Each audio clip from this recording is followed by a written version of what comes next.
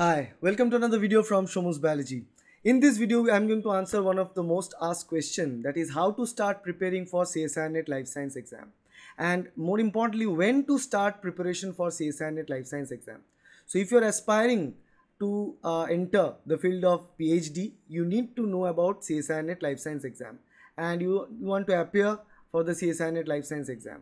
So basically, when to appear and when to start the preparation, that's all about important question, right? So the first question, that when to exactly start for the CSIR NET Life Science examination preparation. I have seen many students who don't even start after the MSc completion, and there are many students who even start the preparation at their graduation, at the end of their graduation. So what is the good thing for the preparation? Okay, so based on my past experience, what I understood is that it's very important that you start the preparation, at least the preparatory phase of the preparation early. Because the CSIR NET preparation timeline can be divided into two different sections. One is the preparatory phase and the one is the actual preparation phase. The preparatory phase is the time when you start the preparation, not exactly you start reading the books and all, but in the preparatory phase, your idea here to basically try to understand the examination, understand the syllabus clearly, know what kind of questions they ask, know what is the depth of knowledge that you need to answer those questions. So basically you need to familiarize yourself with the examination.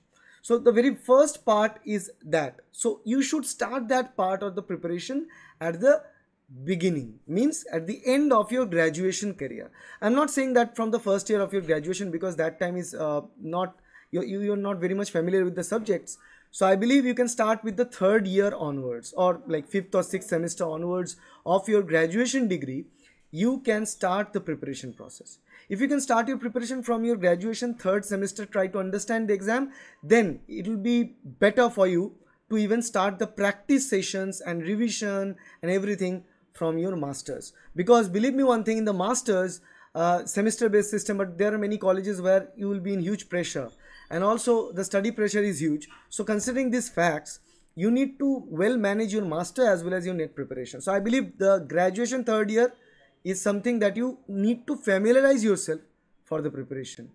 Second thing, you can also initiate the preparation, the CSIR NET Life Science, automatically from your master days as well. So in your master days, you can also start the preparation from your first and second semester. Okay, so that is the preparatory phase. But actual preparation of the subject and topic you should do from your master's second semester or third semester.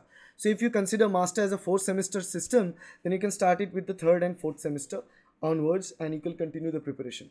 It will be a terrible idea to start the preparation at the end of the masters, because the number of days and years you'll have in your hand after that will be limited, because your age will increase with time, and there is a strict age limit for men for CSIR NET Life Science general category, that is 28. For female it's 33. Now we'll come to the question, that is how to start the preparation for CSIR NET. So for that, first is the preparatory phase. I already talked about it. You need to be familiar with the syllabus, familiar with the question pattern. You need to analyze the question pattern for last few years question papers to get a clear idea about it.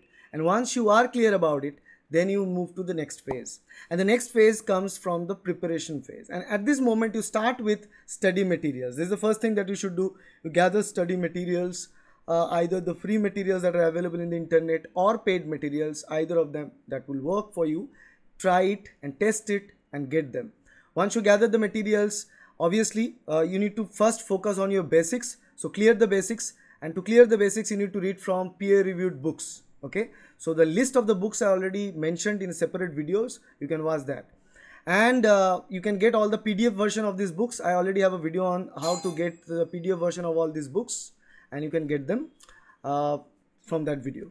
Okay, and now once you gather the study material, then you start preparing the basics for those topics. Start preparing the basics for the topics, and you start preparing the basics means every single thing that you need to read from A to Z, you need to prepare. But again, based on your planning. Okay, the planning you already did, the prerequisite state. We already did the planning of which units you need to prepare, which units you can skip and everything. Once you know that, you continue with this preparation for the basics. Once the preparation is done, then comes the revision step and practice step. So multiple practices, you need to revise every single chapter, every single topic multiple times and test yourself with the test series and mock tests and any other test series. Either you can get it from the previous year's question paper practice, or you can join a test series program. We conduct test series program every single session, so you can do that. After that, you need to have a clear understanding. You'll get to know whether you are ready for a topic or for a unit or not.